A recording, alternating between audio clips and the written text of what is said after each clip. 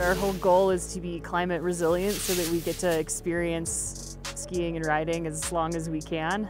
Kate Schifani is Director of Mountain Operations at Vail. We keep opening earlier than we ever have, and that has a lot to do with the snowmaking system here, where we can really count on reliable conditions in the super early season.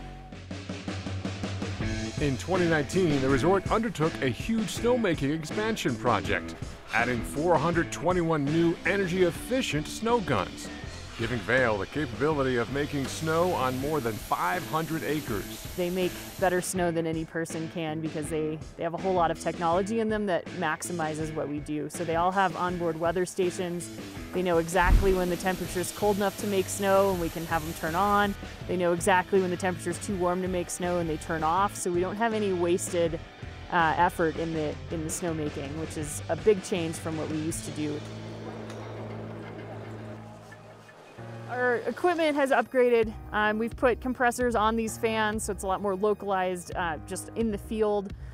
As a company, we've offset all of our emissions with a wind farm, so all of our energy is renewable that way across our operation, which is really cool. Making snow is not just about throwing water into cold air. It's more of a science. It involves, yes, the temperature, but also humidity and something called the wet bulb. The wet bulb conditions take into account relative humidity, wind speed, and a few other things. At 100% wet bulb, your dry temperature and your wet temperature are the same. So it's 28 degrees, it's 28 degrees. Out here in Colorado, it's a pretty dry climate, and so it might be 28 degrees and 50% humidity, and so it really is more like 23 degrees when we're talking about snowmaking. The man-made snow is quite a bit different than its natural version. The snow we make out of the machines is a good bit wetter, has a little bit more density, and will stay in place higher on the mountain longer.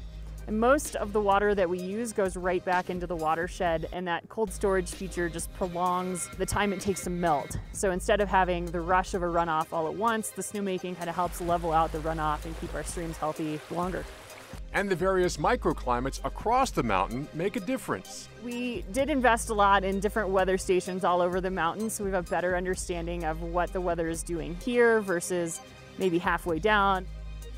We're probably never going to get there, but we want to make the exact right amount of snow and not any more and not any less, right? We want to be as efficient as we can.